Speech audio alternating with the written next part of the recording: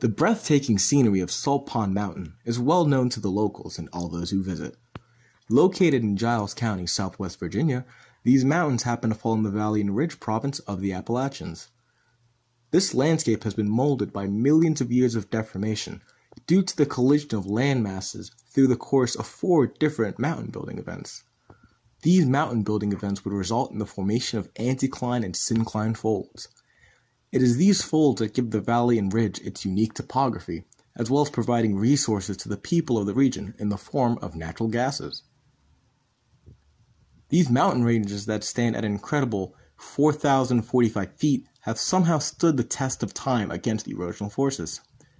When exploring Salt Pond Mountain, you may come across large mysterious boulders as their predominant feature that dot the.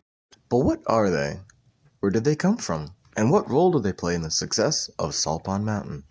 While there are 6 rock units exposed along the mountain lake and Bald Knob hiking trail, the most important to the scenery of the area is the Tuscarora sandstone as indicated by the red markings. On this geologic map, it is exposed all the way to the top of the ridge.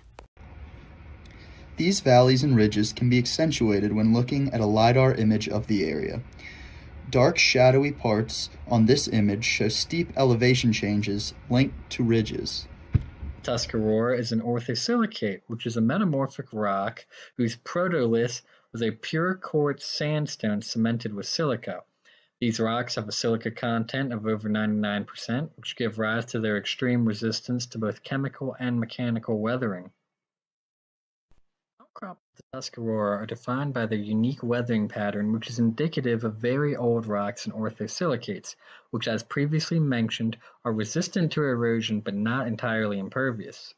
Over time, as rainwater mixes with the silica in these rocks, silicic acid forms, which slowly dissolves the surface away. It's also thought that aeolian or wind-driven erosion is playing a role in the creation of these very distinct bowl-like features. So now that we've taken a look at the surface properties, let's see what's happening below the surface to make the Tuscarora so prominent. Here we see a cross-section of the area with Salt Pond Mountain denoted by the red star. This area is part of the Butte Mountain synchlorium that has been thrust atop the Richland Sheet via the St. Clair Fault. This helped elevate the Tuscarora Formation to what is now ground level and ultimately aid in the formation of the valleys and ridges we see today. But what caused these boulders to break from the top of the ridge? Why are they here?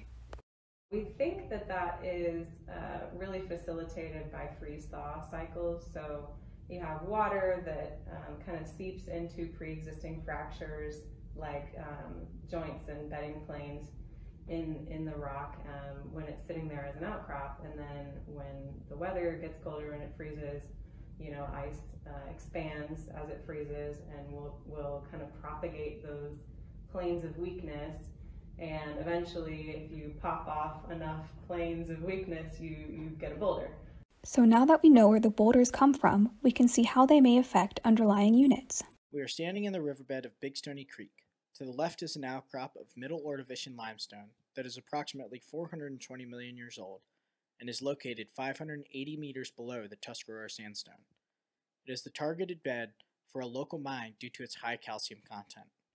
The limestone's highly erodible nature is responsible for regional subsidence and cave formation around the Salt Pond Mountain syncline. Local karst topography is associated with this thick limestone bed.